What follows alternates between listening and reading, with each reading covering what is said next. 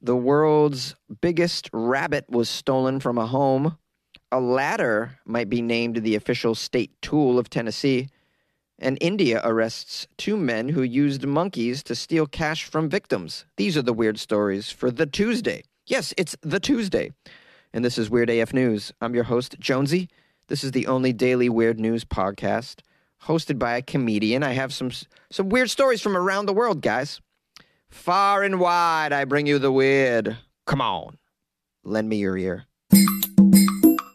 The world's biggest rabbit was stolen from a home. Oh no, and right after Easter. A rabbit that was proclaimed the biggest in the world has been stolen from its home in Worcestershire, police have said. I'm not sure if I pronounced Worcestershire correctly. It's something like that. I'm just going to say Worcestershire sauce from now on in the article. West Mercia police believe the 129-centimeter-long continental giant rabbit named Darius was taken from its enclosure in the garden of the property in Stoulton overnight on Saturday. The rabbit was awarded a Guinness World Record in 2010 for being the biggest of its kind. The owner, Annette Edwards, has offered a £1,000 reward for the return of this large-ass bunny, saying it was a very sad day for her. Yes, we know, Annette. Of course it's a sad day. Your lovely, furry little bunny, not little, big, your lovely, big, giant bunny was stolen right after Easter. Catch my breath here. Edwards pleaded on Twitter for her bunny. I didn't know people went to Twitter for their lost pets. I thought you're supposed to print out a photo of your pet and then staple it on telephone poles in the area of your neighborhood where the pet went missing, correct? I thought that's how you're supposed to get your pet back. So, nobody doing paper on telephone poles anymore? She went on Twitter to plead for those who took her bunny Darius to please bring him back, saying that he is too old to breed now. I guess she assumes that the rabbit was stolen for breeding purposes. I don't know anything about rabbit kidnapping operations, so I'd imagine maybe they just wanted the biggest rabbit in the world. Maybe somebody's daughter was like, I want for my birthday the biggest bunny you can find. And then the father was like, all right, let me get my buddy and some ski masks. Let's go get the biggest rabbit we can find for my daughter's birthday. A police spokesman said, we are appealing for information following the theft of an award-winning rabbit from its home in Stoulton, Worcestershire. It is believed the continental giant rabbit was stolen from its enclosure in the garden of the property of its owners overnight on Saturday, the 10th of April, 11th of April. If you have any information about the incident of the stolen big-ass bunny from Worcestershire, please contact PC Darren Riley at this number that you can't dial anywhere else in the world. Sorry, just having some fun with the characters in this story.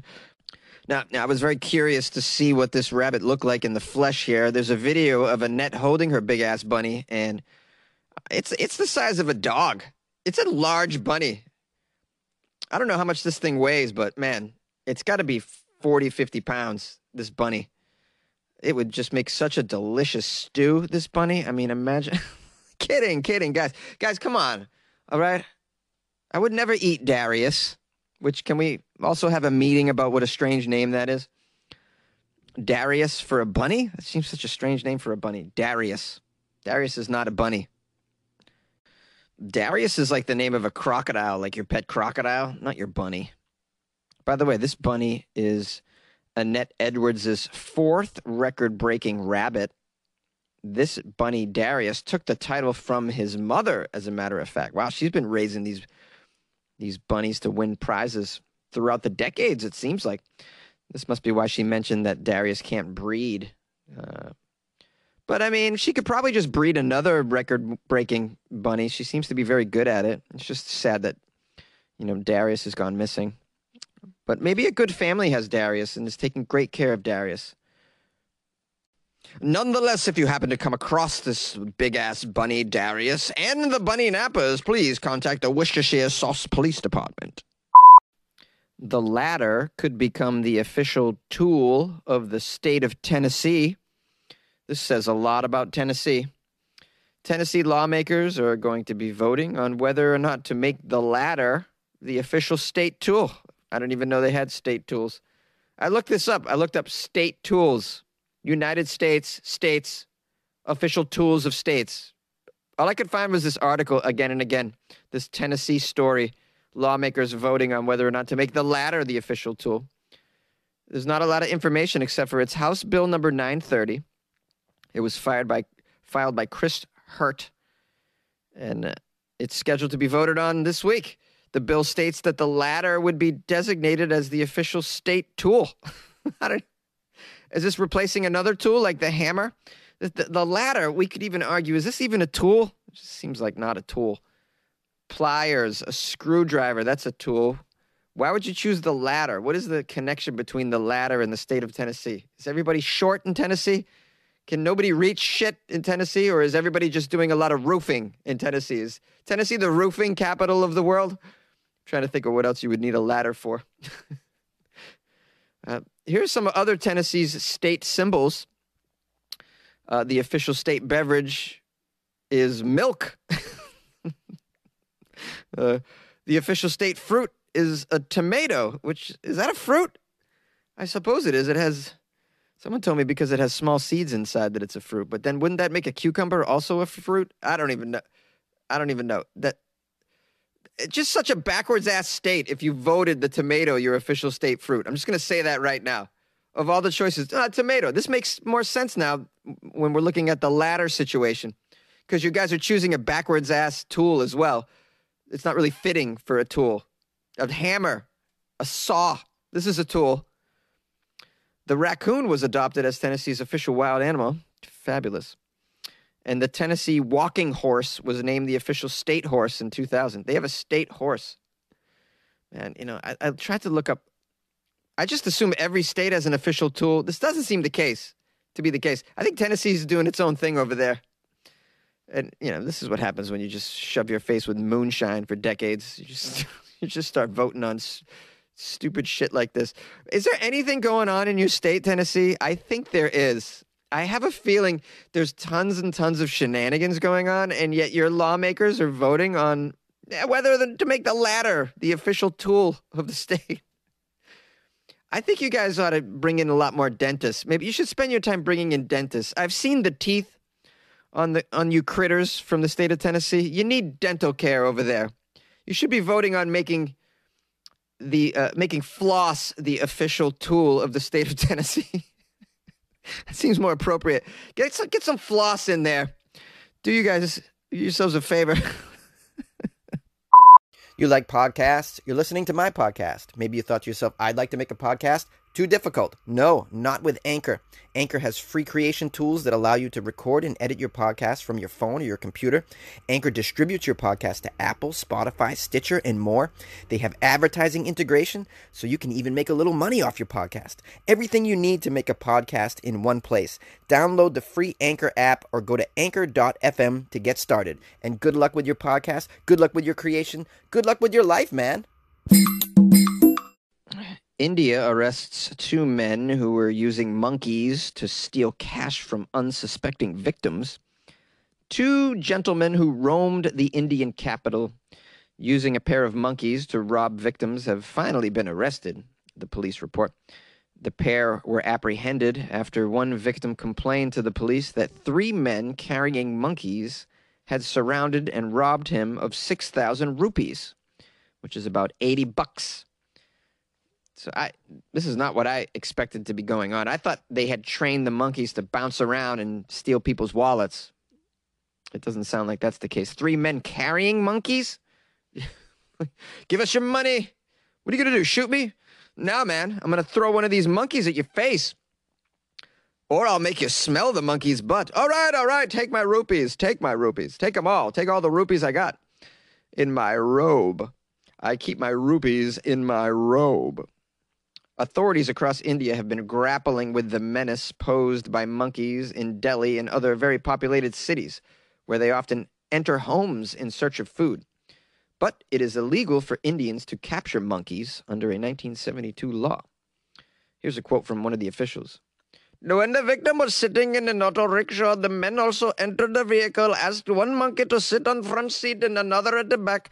They took the money the lawyer had in his wallet and fled with the monkeys. They fled with the monkeys. They've been doing this for many, many years. Many years, we think. Police suspected the gang were behind other similar thefts over the years. Officers have set up some dedicated teams to track down these culprits. Teams of officers carrying bananas. They say they captured 2 of the thieves. The third thief is still at large. The monkeys have been captured and placed in an animal rescue center. Yay! They saved the monkeys from a life of crime. Way to go, officers. Monkeys are often trained in India as street performers, and incidences of these hairy simians attacking residents are actually not that uncommon. Last year, a troop of monkeys attacked a medical official. Oh, no. And they snatched blood samples of patients who had tested positive for coronavirus in northern India. My goodness. They attacked the medical officer and stole the blood vials? Ah! I'd imagine you can train these monkeys to do all sorts of stuff, not just theft. You could probably train them for good, too. You could train the monkeys to do wonderful things. Maybe they could make, like, balloon animals for kids at birthday parties. Or maybe you could bring them to, like, a gender reveal party, and then they fart either blue or pink out their butt, and that's the gender reveal. Oh, the monkey farted pink. Oh, Shirley, you're having a girl. Lovely. And then the monkey rips off someone's face. Oh, no, because all those gender reveal parties they all go downhill. That was ridiculous. I don't want to work. I just want to podcast in a closet all day. Hey, everybody. How are you? It's your host. Yes, you can trust me. I'll be here for you 5 days a week, bringing the weird news to you. And so you're going to learn something. Sometimes you'll even laugh. I can't guarantee everything. I want to thank everyone who reached out to me, sent me articles. You can always do so by using the email included in the description of this podcast. Or just, funnyjones@gmail.com. You can also send me articles at funnyjones on Instagram and Twitter. If you feel like calling the show, we always welcome calls. I say we, but really, I mean me. It's a one-man crew over here. The number 646-450-2012. Oh, yeah, I got a phone number to the show. Yeah, that's right. I'm high-tech, baby. I even got a website. Yeah. You don't believe me, do you? Yeah, I got a website, guys. WeirdAFnews.com. Check it out. And when you're on that front page of WeirdAFnews.com, there's a few ways that you can support the show. You could click on Buy Jonesy a cup of coffee. And so you can buy me a cup of coffee or two. Or you can buy me a cup of coffee and imagine that you're buying me a beer. That works, too. You could also join the Patreon. Patreon link is on the front page of WeirdAFnews.com as well. And you can support the show and get additional Weird AF content, also known as media. That's only available in the Patreon. It's exclusive content. You can also make a PayPal donation if you feel like supporting the show that way. Let's say you got your stimmy, right? You got a little bit left over from your stimmy check. You can just go right to WeirdAFnews.com and you can donate from there too. Or you don't have to do any of these things, man. You could just be you. You can just chill. You could just be the Buddha. You just listen to the show. And, give me a shout out in your mind. You don't even have to pick up the phone. You can just, just whisper, I love you, Jonesy. To nobody. And like, imagine I could hear it. That's okay, too. Hey, however you want to do it, man. Just reach out. Give me your energy. That's all I ask for is a little bit of energy. Okay, clearly I'm overly caffeinated and out of my mind, so I'm going to wrap up this outro. I feel like I should give you some words of wisdom. Remember, wherever you go, there you are.